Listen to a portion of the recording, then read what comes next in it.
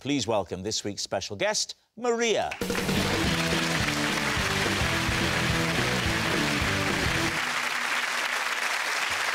So, Ronan, what is Maria to you? This is Maria. She is the Boyzone competition winner that 20 years ago won the duvet from my bed. Toff, how do you know Maria? So, this is Maria. She works for my new business venture, selling clip-on earrings for dogs. And finally, David, what is your relationship with Maria? This is Maria, and she once gave me a gingernut when I came over all queasy on a glass-bottomed boat. Lee's team, where will you begin? Well, we'll begin with Ronan, I think. So she won your duvet 20 years ago. First of all, what was the competition? What was it? Was it on a TV show? It was my 21st birthday, and it was a radio show.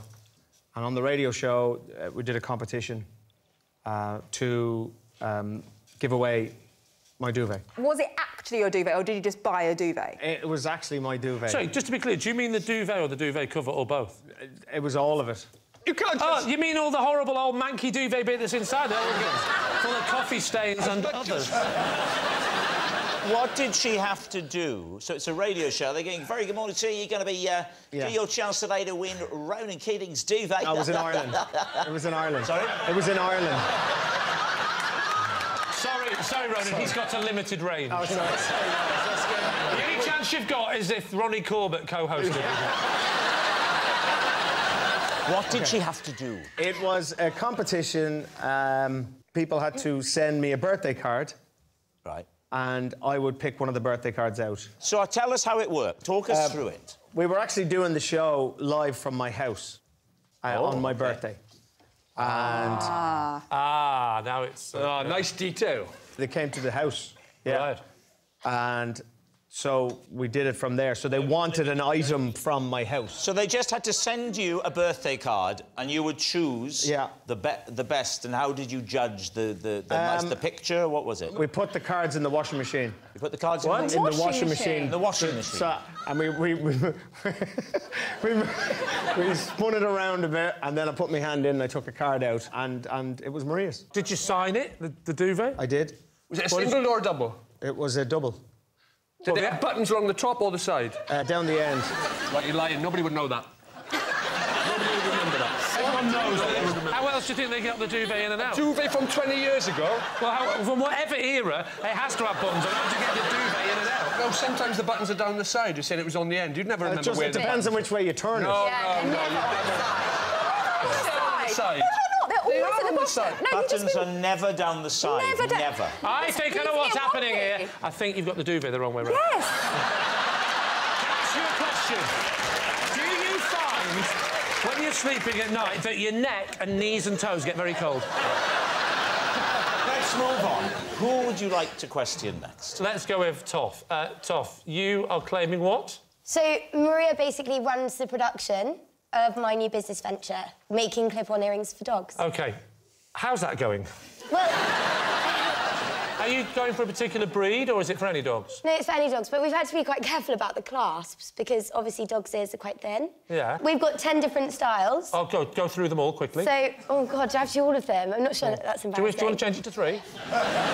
We've got 2 pearl ones. We've got, like, a small one and then a longer one. Oh, you're gonna get through the 10 like that, are you? Then we've got a medium-sized pearl. Then we've got a very large pearl one. Basically, we've got 10 sizes of pearl.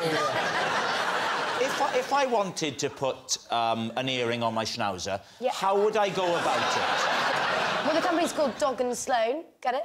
Dog and Sloan, I like that. That's very good. I wanted Bone Ranger, but it was already taken, which is yes, annoying. That's my website, isn't it?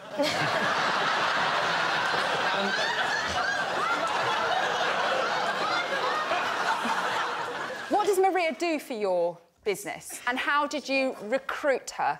I found her on... it's called Radio HP, have you heard of it? It's like Gumtree for posh people. It's like what?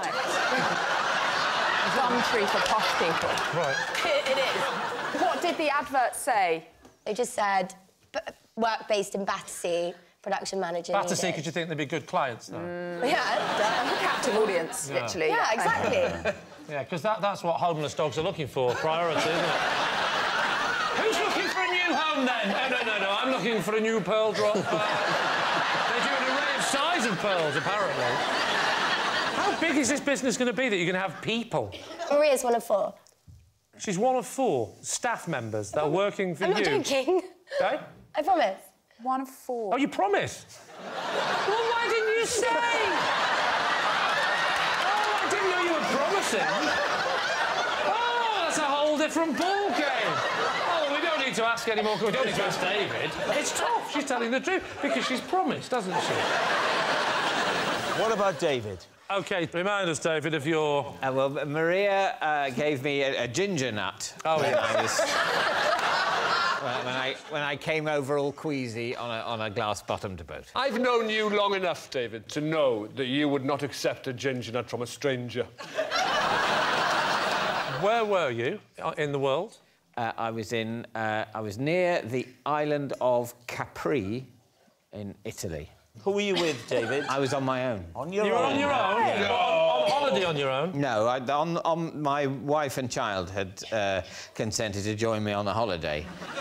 Why were you queasy? Because of the undulation of the boat caused by the action of the sea. Nothing to do with the glass bottom, then? It wasn't because... Well, I think it might have been something to do with the glass bottom, because one thing they tell you not to do if you're suffering from motion sickness in a boat or a car, they tell you don't just stare at the floor. If you've paid to go for a ride on a glass-bottomed boat, you're wasting your money if you just stare at the horizon, which you can do from the land. The whole point of the glass-bottomed boat is to look straight at the bottom of the boat, which is, ironically, the very action that will make you nauseous. And I say it's a design fault. What was Maria doing on the boat? Glass-bottomed boats are for tourists, really. They're not used much in international freight. So we were all of us on the boat, really, apart from the driver, was there in a capacity of a tourist. And she came prepared for the trip with some ginger nuts? Yes. We all do. Who doesn't go sailing without ginger nuts? Well, me. Well, ginger nuts are... That's what they recommend. I just recently did a programme with the Navy, and that's what they recommended. Ginger nuts, they swear by them for travel sickness, for motion sickness. Do they? Absolutely. Ginger nut biscuits? They do. So she said to you, let me offer you a ginger nut. Did Maria say anything else? What was the exchange, then? I can't really remember, but she said... What, you just ignored her? You took the ginger... Thanks very much. Oh.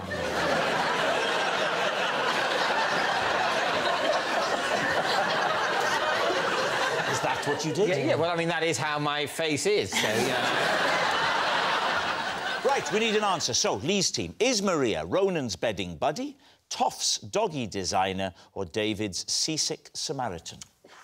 Well, I think Toff's out. Is she? Yeah, surely, right? No one's buying doggy earrings. Well, I think as upsetting and disgusting as it is, yeah, it's Ronan. I don't Far more find that upsetting. Ronan's?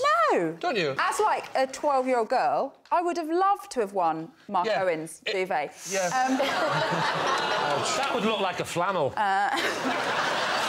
What about David? Well, you see, David, nauseous, on a boat, no one was gone with him.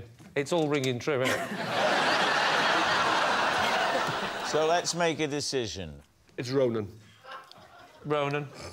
We'll go for it. You're going to say it's Ronan? OK. Maria, would you please reveal your true identity? I'm Maria, and I won Ronan Keating's duvet. Yes, Maria did win Ronan's duvet, and she has kept it all those years, and it's here. Which side does it? Open! Oh, yeah. But he signed it, that's nice. Yeah. And just clarify, there was never a cover. There was never a cover? Never a cover. You cheapskate. Which is different to their albums, which was full of covers. There you go. Isn't that nice? Hello, Maria. Come on. 2 years later, how are you? Nice to see you. Now, that's how you treat your fans, Lee. And this is your most treasured possession. Yes. Well, that's... And where's it been for all these years? The attic. In the attic. Really treasured. Well, Maria, thank you very much for coming on. Thank you. Safe trip home. Lovely, thank you for coming. Thank Maria. you very much.